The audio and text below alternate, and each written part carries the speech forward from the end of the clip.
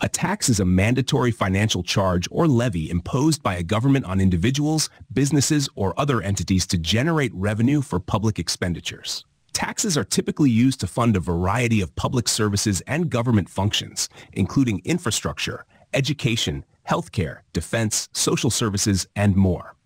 There are several types of taxes, including 1. Income tax, levied on the income of individuals and businesses. 2. Sales tax, imposed on the sale of goods and services. 3. Property tax, charged on the ownership of property, such as real estate. 4. Corporate tax, applied to the profits of corporations. 5. Excise tax, imposed on specific goods such as alcohol, tobacco, and fuel. 6. Estate tax, levied on the transfer of the estate of a deceased person.